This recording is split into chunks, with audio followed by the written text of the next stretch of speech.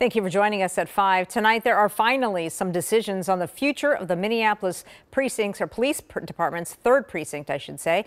Kaya Edwards has the details that were just approved by the City Council. Kaya? Hi, Rena. Today, Council passed two items, one to do with what cannot become of the damaged third precinct building, the other with where to move officers until a decision on a permanent location is made.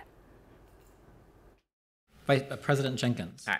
There are 13 ayes. Minneapolis City Council has unanimously approved President Andrea Jenkins' legislative directive related to relocating third precinct officers. First precinct officers currently in a different downtown building would move into the vacant Century Plaza building next summer, followed by third precinct officers temporarily moving into the same building by the end of next year. Jenkins says the mayor and staff will be looking into this and are expected to report back by September.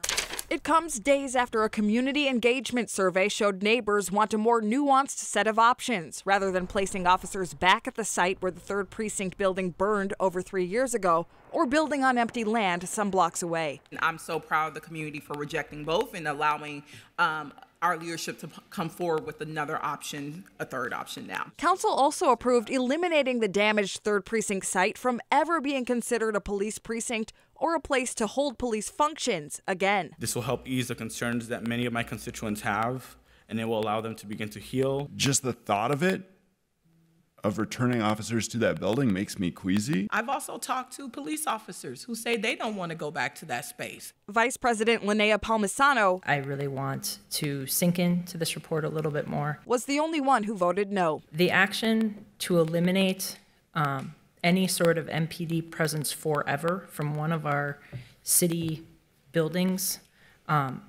forever seems to really fly directly in the face of this report and not complement this report or where we are at.